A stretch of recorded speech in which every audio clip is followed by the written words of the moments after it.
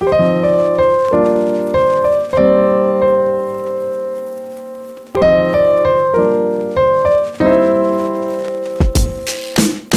are at 10 Navy Wharf Court. We have a 2-bedroom plus den, 2-washroom, large condo right at City Place. My team has been spending the last week prepping, staging, and cleaning this condo.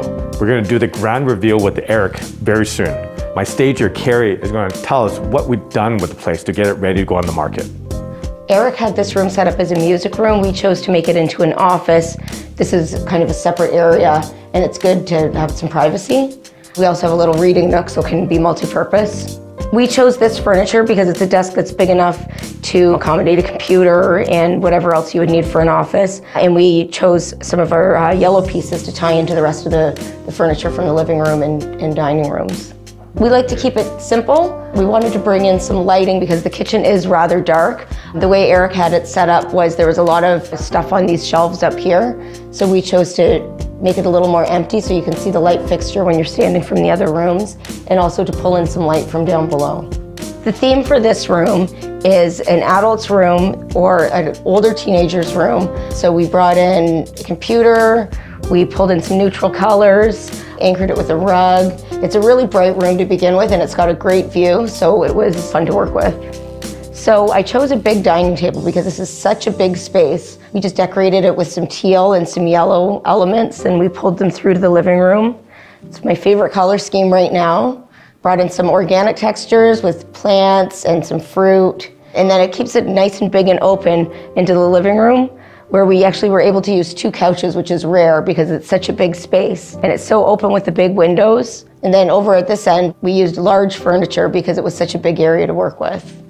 So for the master, we used black and white color scheme. Our favorite to use for parents' rooms. We brought in another standing lamp. There was kind of an awkward window over here, so we used the lamp to kind of draw attention away from that.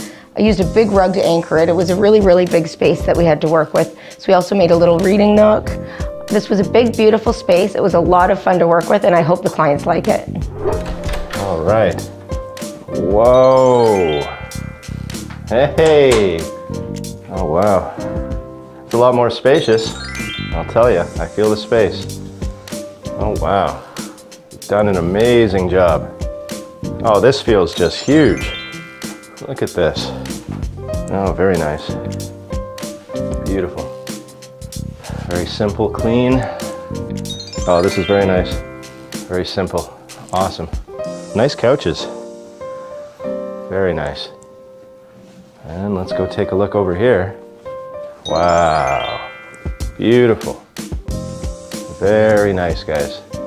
I think that this place looks amazing. I would come back here and move into this without a doubt. I think that the way that the space feels and the way that you've laid it out is the way it should have been. I think the furniture goes very well. The color scheme is absolutely bang on to what this place needs. And it spatially gives you the differential of the 2 rooms, whereas the way that I was living here, it wasn't quite that way. I've had such a good experience with you guys, and coming in to see this reveal just proves exactly what I've known that you were accomplishing behind my back. And now that it's right in front of me, I cannot express to you how amazing this is.